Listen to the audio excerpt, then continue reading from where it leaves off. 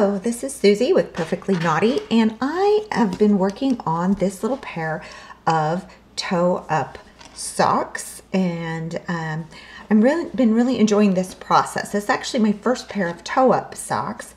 I'm working them on two circular needles. It's sort of like two big old double points. So I've got half of the stitches. These are the bottom of the sock, and the other half of the stitches, the top of the sock, on the other needles. This is working out really, really well. I'm able to knit both socks at the same time and not lose track of where I am. I've been using one ball of yarn, but I'm working from the outside and the inside, so it does have to I do have to make sure that I don't get things tangled up. This yarn is the Barocco Remix Light. I'm really liking the texture that this is making for a sock. It does have a very light twist to it, so I am curious that once the sock is made and worn, how it will hold up. But the fiber content on this is a cotton, linen, and silk and nylon blend. It is, and it's all a recycled fiber, so I really like that. I love the texture of it, and I think it will make a really great wool-free sock for my my very sensitive feet. And the other thing that I've been working on with this sock that I am really liking the feel of is making the sole of the sock thicker, and I you can kind of, I don't know that you can really see that this sole side is thicker than the top of the foot, but I'm going to show you how I do that. And it's something that I have been considering for a long time and mulling it over, and I decided that since I'm experimenting with this particular yarn for a sock, and I'm doing my first toe-up sock, I thought I would just make the whole thing an experiment. You'll notice, I'll point this out to you in this video, but the toes, this toe right here, I cast on and I got it inside out and this one is correct and this one is inside out. So I had to kind of chuckle at that.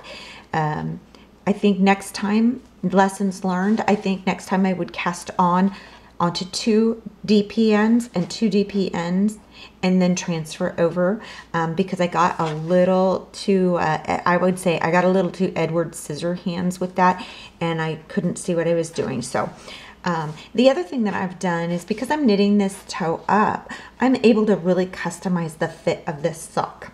I have a very wide front of my foot, but once I get past the ball of the big toe, my foot becomes extremely narrow. And so what I've done, and you can kind of see here, I came out with the number of stitches that the pattern requires, but then I brought the number of stitches in. I may even, when I get to the heel, I may bring them in a little bit more, because I do have a very, very unusually narrow heel. This is one of the beautiful things about being able to hand knit, hand crochet, or sew your own garments, is that you can make them fit you. Once you learn the principles and you learn the construction techniques, do not be afraid to customize things so that they fit you correctly. All right, so I'm going to show you how I make the sole of the sock thicker. All right, we're going to get all my stuff untangled. Now, I stitched across a row and then I unstitched it, and I figured out that it's taking me approximately 3 lengths of yarn from the width of the stitches to knit one row, single strand, okay? So 3 lengths. So I measured off the 3 lengths, and I'm going to fold it right on there. Oops, sorry, I'm going to fold it right there, and I'm going to bring that see, now it's double stranded. I'm going to bring that all the way up here to the needle here, and then I'm going to fold it back on itself again so that it goes all the way back down here. And that makes this triple stranded thickness. Okay, and you'll see here it is right there. All right, now I'm going to grab this knitting needle. Hopefully I can do this without knocking over my camera. I'm just going to kind of hold that there, slide my stitches up. My knitting needle. Some people like to do this particular technique and have a third needle so that they're always knitting off instead of in the circle. You can see I'm going to knit these off onto the same needle.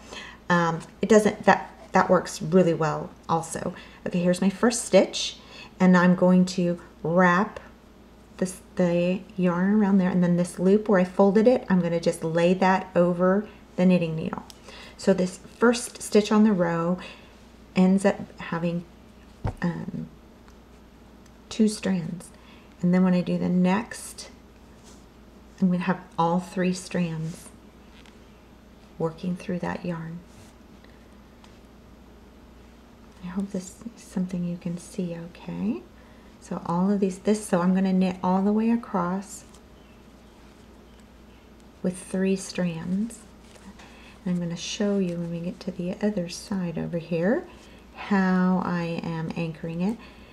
I do realize that it's probably easier for you to see if I'm not doing my throwing technique, and if I was picking.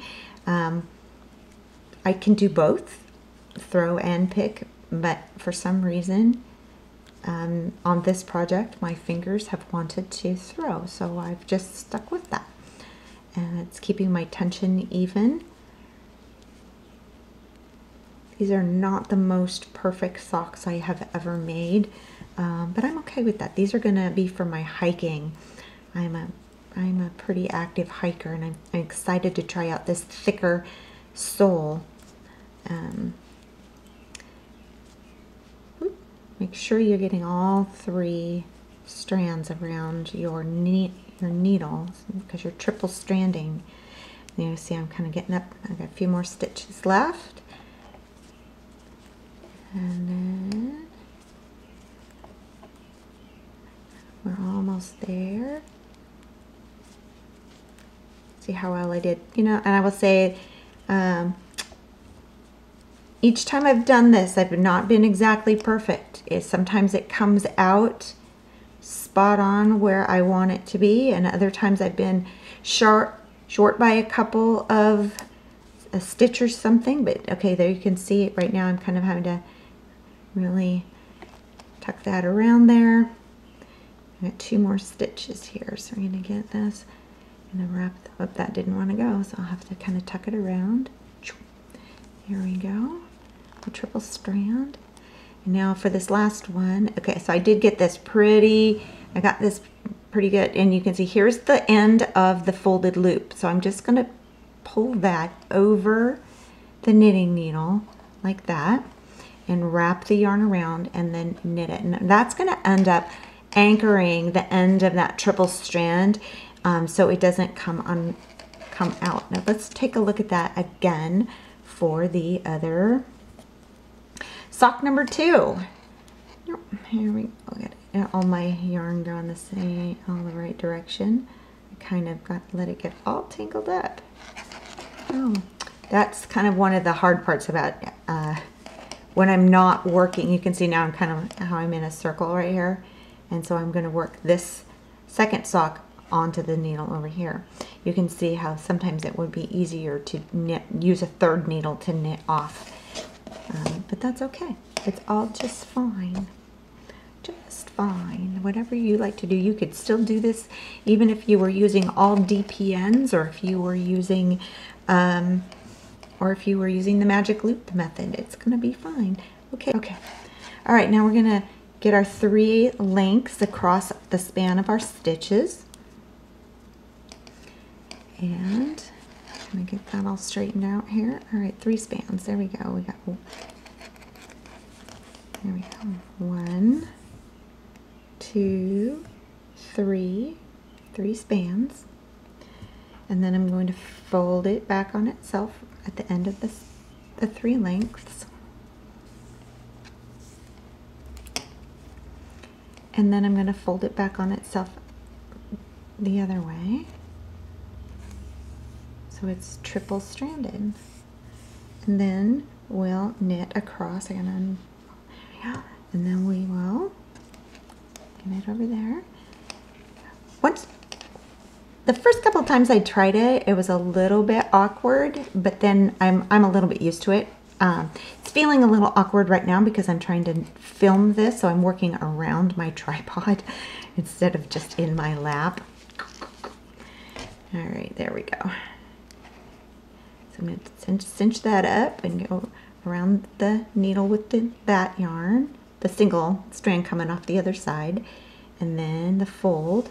So there's my triple strands there. That first stitch again will be just the 2 strands, and then going across it'll be the 3. And then what I've done on the next round, I am just knitting a single strand. I almost dropped that stitch right there on camera. But then I'm just knitting the next complete round, okay? I am not going to triple strand on the top, just on the bottom. I suppose you could if you wanted to, but I personally don't want that extra thickness on the top of my foot. I only want it on the bottom. I was also considering that could also have done the bottom not only triple stranded but in a 1x1 ribbing, which would tighten that up a little bit around the arch of the foot. And these are some things about socks as far as their usefulness and their utilitarian aspect that can be beneficial to the type of shoe that you wear, because as I noted, these are for when I am hiking and when I'm wearing my heavy hiking boots. This is a really fabulous fiber content for hiking socks, though, with the cotton and the linen for wick of moisture. The silk is going to have some warmth. The linen and the nylon are going to bring that durability. Oh, see, now I'm going to have extra here. I'll show you how I handle that when I over measure and I have a little more than I want. Okay, so I've gone all the way across on that, and we're going to turn it around. And I'm going to turn my little ball of yarn around because I am working this sock from the outside and this sock from the inside. So I keep turning the ball around so I make sure that I've got that behaving. All right, now I'm going to scooch all that back over. Get that to the back. If I take this yarn on the sock that's on the left to the back, then I'm not getting it all tangled around this and making it even harder for me. Okay, now we're going to scooch the stitches up. Now we're going to do the top of the sock. And of course, I'm kind of fighting that a little bit, aren't I? All right, there we go. Gonna get those. Make sure you're using the correct needle. If you're just using the 2 circulars, because I don't want you to knit the back to the front. Okay, so now we're going to go ahead and bring that triple stranding around to the front of the sock a little bit, and it's gonna just be a couple of stitches, so it's not gonna make that big of a difference really in the overall project. But when you get down to that tiny little bit, you do have to be very intentional about tucking that in there. And now it popped through right here. So what we're going to do, I'm going to lift that to the back over here. I'm just going to let it be in the back. Can you see that there? And I'm going to insert my needle into the stitch, and I'm going to grab that loop and put it on the right needle. Can you see that there? And then I'm going to wrap it around and stitch, and that'll help to lock that into place. And then I'm going to knit across the rest of the way with just a single strand.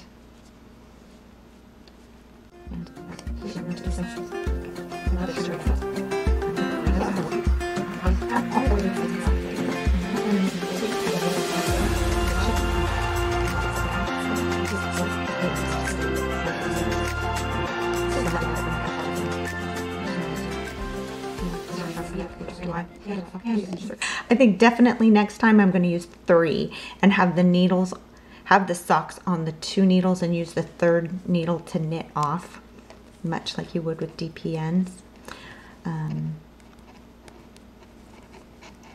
I do like, these are the Addy Rocket Squared. I really, really love these needles, you guys.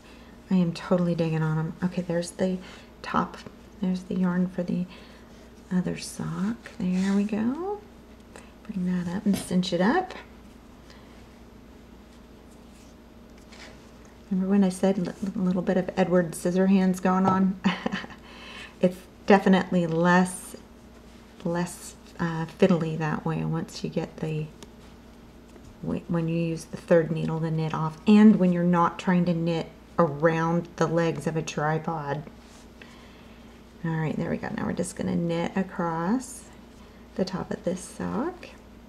I have my, I just have a little split ring marker. You can see it right down here. I have one on each sock, and that is just to let me know, or help me to remember and keep track of which is the top and which is the bottom, because I have it at the beginning of the row on the bottom of the foot, which is my beginning of round.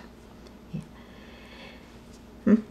I am going to not do a pattern stitch on the socks. I'm just knitting them plain. I will do some ribbing at the top of the sock. The nice thing I think about doing a toe-up sock that I really love is that you can just go until you run out of yarn. And I think that's good. I like that a lot. All right, and I'm coming down just 3 more, and then we'll be done with both the top and the bottom of both socks. Okay, there we go. Ta-da, very good. And now we would turn it all around again and get all the things going in all the right directions. So now this is, we're back to the bottom. See, there's my little markers. I mean, I can tell additionally because of the thickness of the bottom, because it's triple stranded, right? Okay, let's get that over here. Now I'm going to knit across the bottom again, and every one of these stitches now is thicker. It's all triple stranded. I suppose if one wanted to, one could triple strand constantly on this side, but I'm not doing that. I am finding that the thickness is just, I think it's fine. And so I've been just single strand knitting.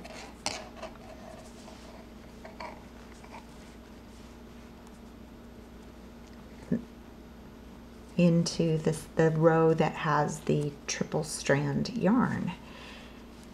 It sort of reminds me of the concept of, you know, you knit across for your pattern and then you purl back, right? But when you're doing in the round,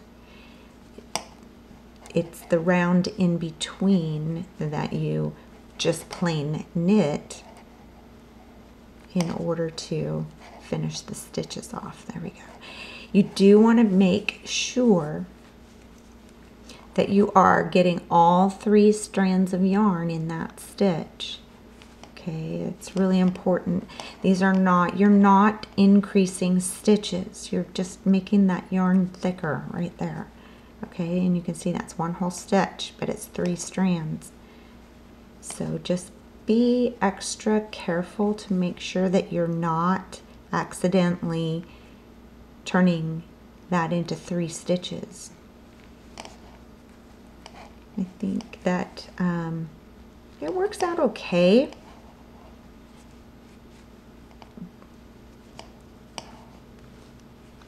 And like I said, I really am loving how thick the bottom of this sock is feeling, and I really am looking forward to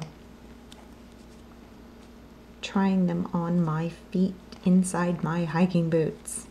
I've got some.